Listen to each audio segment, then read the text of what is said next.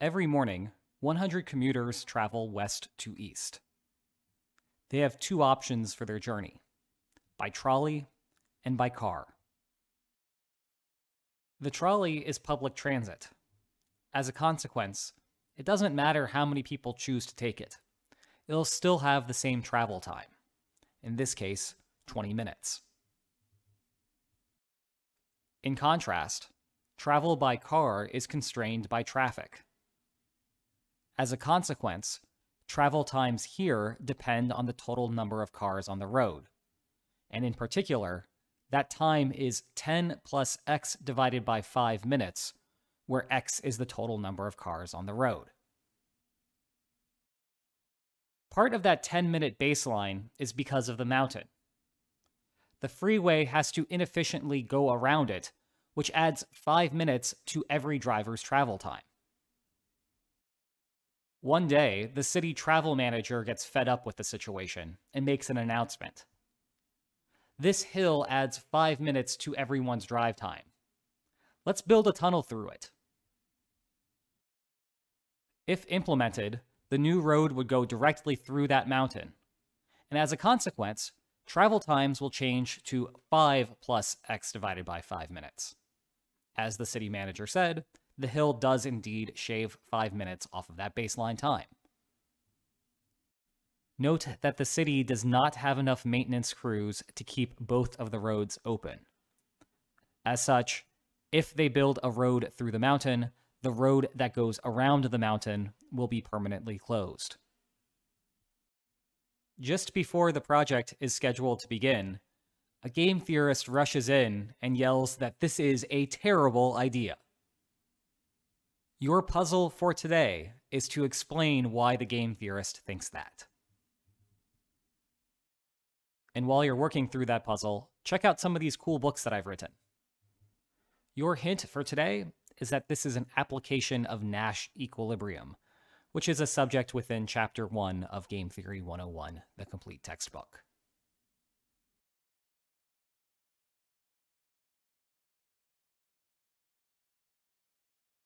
Are you ready for the answer?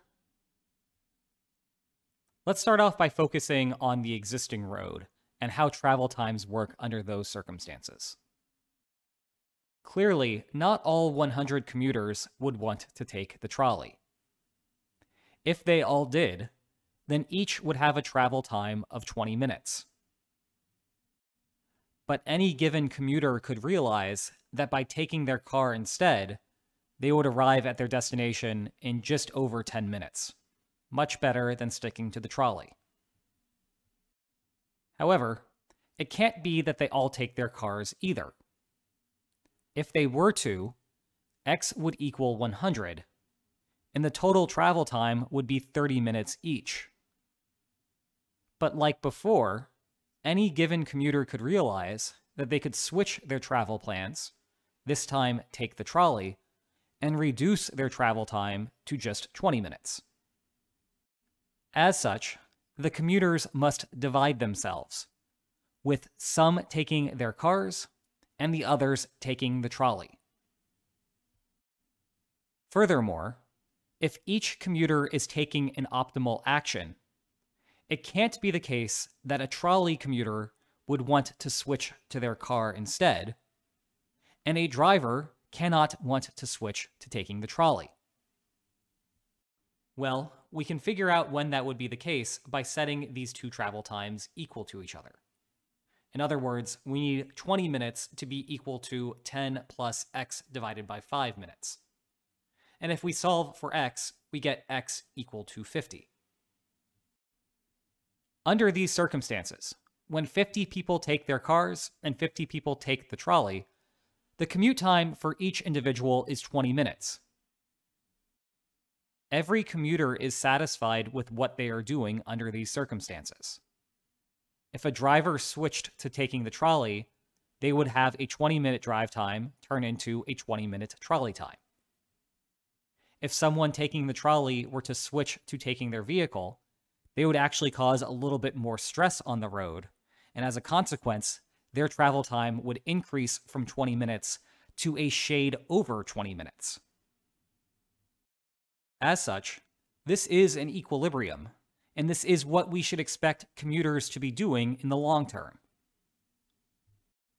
Let's compare that to what would happen if we rerouted the freeway to go through the mountain. Like before, the commuters need to divide themselves between driving and taking the trolley. And for everyone to be taking an optimal action, we're going to need the travel times to be equal to one another. In other words, 20 needs to be equal to 5 plus x divided by 5. And if we solve for x, we get x equal to 75. So by one metric, the new freeway is a success. We went from 50 people using the freeway, now up to 75 people using it. But if you look at the metric that really matters, travel time, we see a problem. The commute remains 20 minutes for everyone. People who are taking their cars, still taking 20 minutes. People who are taking the trolley, still taking 20 minutes. That should strike you as odd. We have added more infrastructure, and yet we have seen no improvement to commute times. What's going on here? Well, the central problem is that the road increases demand for the road.